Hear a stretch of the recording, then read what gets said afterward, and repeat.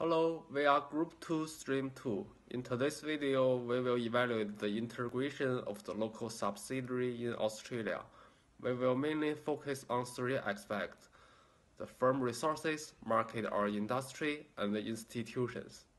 So in terms of the local market integration, due to limited resources and experiences, Baosteel used to have a focused strategy that provides specific products only, like pipelines and styles.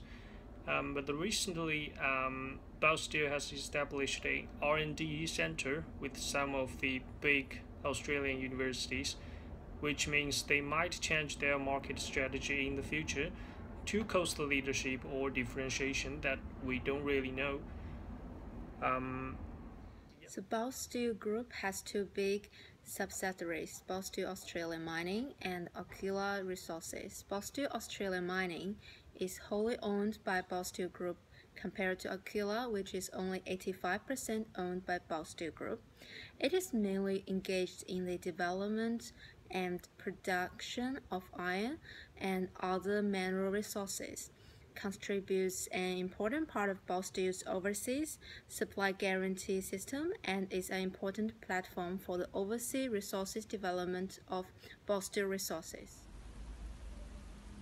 Baosteel expanded its operation in the overseas market rely on long-term and substantial financial support by Chinese government.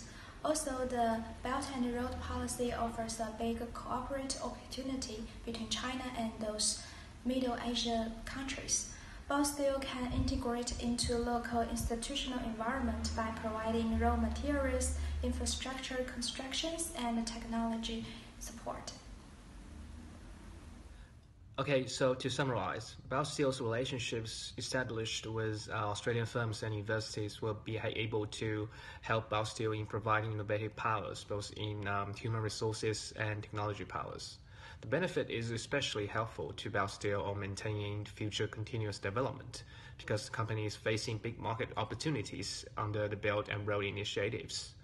However, along with large market horizon and more potential in innovative powers, the Baosteel is also facing bigger challenges as increasing numbers of countries are taking the action of trade protectionism against China. So to Baosteel, whether this company can find an effective way to tackle the issue and to make the best use of its innovative powers into the new markets will be the key to determine the company's future operations.